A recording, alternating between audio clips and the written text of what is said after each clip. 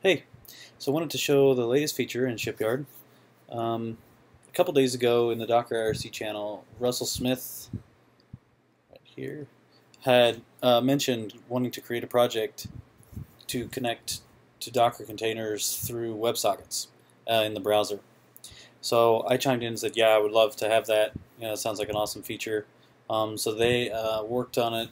Him and their team worked on it that afternoon, and actually that evening had a pull request to implement it in a Shipyard. So I've merged it in. Few caveats here. This requires a patch to Docker, which there's a pull request out. It just hasn't been merged yet, and there's actually a link in the Shipyard, the pull request, to kind of show how to set this all up and get it running.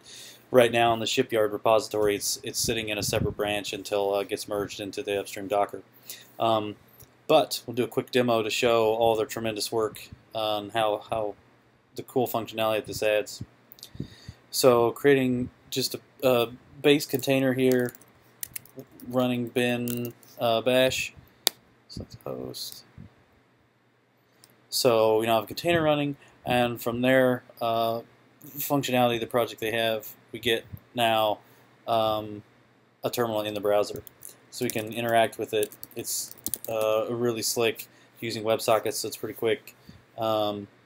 Really huge thanks to their team for creating this. I think it's some really cool functionality and opens up a lot of things, a lot of possibilities. So huge thanks to them. They also created it as a library. It's a JavaScript library, so I think they were planning on doing pull requests out to the various other UIs for like Docker UI and such. So huge thanks to those guys and tremendous work. So if you have any questions, give me a shout.